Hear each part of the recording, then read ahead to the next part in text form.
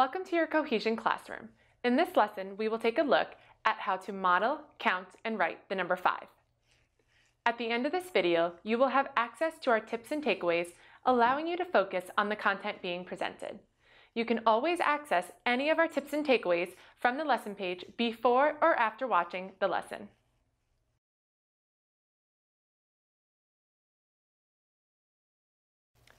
To build an understanding of the number 5, students must be able to represent the number with a model and connect it to the number name. To model a number, students can use counters, connecting cubes, or a 5-frame. A 5-frame is a tool that is used for students to visualize the numbers 0 through 5. In this example, the number 5 is shown in a 5-frame. Students are expected to point to the counters in the frame while counting with their fingers by touching each of the items shown.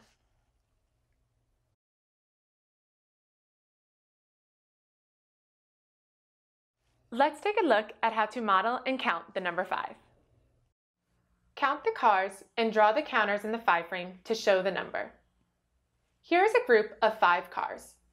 As they are counted, they should be moved into the 5-frame. 1, 2, 3, 4, 5. Using a 5-frame will help students to see what the number 5 looks like. The 5-frame is completely full of counters and there is no room left to add counters. Therefore, the number is 5. Let's take a look at how to write the number 5. To write the number 5, start with your pencil at the top and move straight down and a curve around. Pick your pencil up and place it at the top where you began and move across. Now let's spell the word 5. F-I-V-E.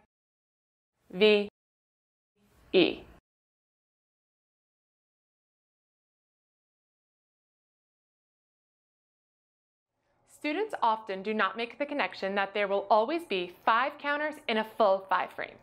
Students should be able to recognize this to improve their accuracy in counting. Students should also practice counting different objects in a group. Students might look at this group of objects and say there are 2 because they see 2 basketballs. Remember, it is common to continue to see students write numbers backwards in the beginning stages. Practice tracing the numbers and repeating the steps aloud.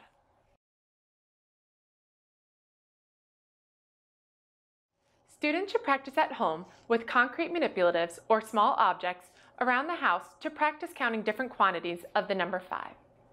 Practice moving each object over as you count to reinforce this concept. Ask the students questions like, "What did you show here?" and "Can you show me how to count these objects?" This gives them the opportunity to verbally describe their thinking. To gain a complete understanding of this concept, visit the lesson set on Represent, Read, Write, and Count numbers 0 through 5. Visit the Kindergarten Language Arts lesson, Letter Sounds, and Spell Simple Words Phonetically to help the student with writing the number words.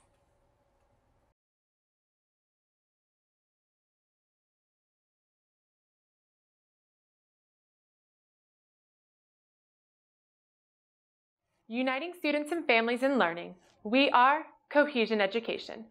Thanks for watching. We'll see you next time.